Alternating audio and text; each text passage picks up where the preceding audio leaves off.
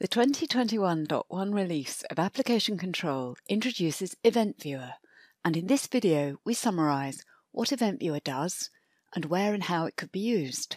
Event Viewer is a valuable tool. It reports event data and then allows you to create rules based upon that data. If your data is collected by Ivanti Management Center, Event Viewer has much to offer you. Event data from your user endpoints is continuously captured via the Management Center server. Event Viewer is launched from Application Control. It provides a powerful query tool that allows you to view, group and filter your data. A set of pre-configured queries is available. A summary view identifies events that occur frequently or that impact a larger number of users. Alternatively, you can view user and/or machine-specific details. Having identified events of interest, you can then use the event data directly to instantly modify or create configuration rules using simple drag or copy gestures. Any implementation of application control requires review. Organization and user needs change, and admin rights or privileges constantly evolve. A period of auditing, simply monitoring the events triggered by users, allows you to review these needs and to maintain your configuration as fit for purpose. Auditing is associated with new application control implementations and initial setup, but it is an essential part of ongoing maintenance too. Let us look at a typical use case. We want to identify what applications have been blocked because of trusted ownership. We'll use a default configuration and begin auditing. We open the Everyone group and set the slider bar to Audit Only. This action does not block any apps, but it enables application control to raise events showing what it would do if the current configuration rules were applied in restricted mode. We save the configuration, deploy it via the Management Center and leave it running in audit mode for a period of 1 or 2 weeks, or however long required to gather sufficient data. During this period, event data is uploaded from your user endpoints to Management Center. To review audit data, we open Event Viewer in Application Control Console, and then we connect to our server. We can now query the data gathered. Pre-configured views are listed. Each one will return a category of events based upon event IDs. In our case, we want the Denied Executables query.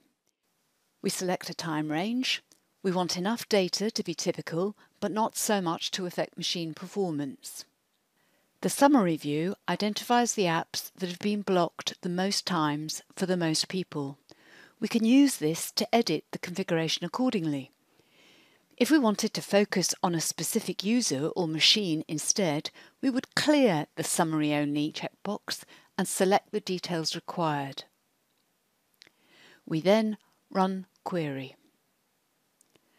Events are returned, and if required, we can review the data and tailor how it is displayed using drag and drop gestures or the context menu.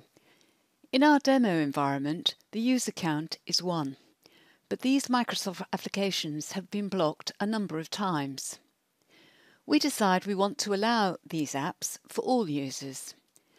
So we select the apps in Event Viewer, and then in Application Control Console we go to the Everyone group. From the Event Viewer we can right-click and copy or drag the apps to the console. We set the rule item type to file name. If files are blocked because they are not owned by a trusted owner, we need to select the Allow file to run even if it is not owned by a trusted owner option. The metadata fields are populated. We select the fields to enable the data required. In our case, vendor is the most important data field, as this is the signer of the applications. Now, when we save and deploy this configuration, the Microsoft apps will be allowed, so there will be no more blocked events relating to them. Using Event Viewer, we can repeat this process of audit, review and update over time. Each iteration improves the configuration and ensures it is and remains fit for purpose. Eventually, the only apps that are being recorded as denied are those that we do not want to run. When we're confident that the configuration meets our requirements, we can set the slider bar to restricted and deploy the configuration. Event Viewer can aggregate similar events from application control endpoints to show patterns of use. This makes it much easier to identify where configuration rules should be added or modified. Whether you're wanting to leverage real value from a period of audit, validate your current configuration settings, or perform queries affecting specific users, Event Viewer can help you ensure application control configurations are optimized for your business and meet the needs of your users.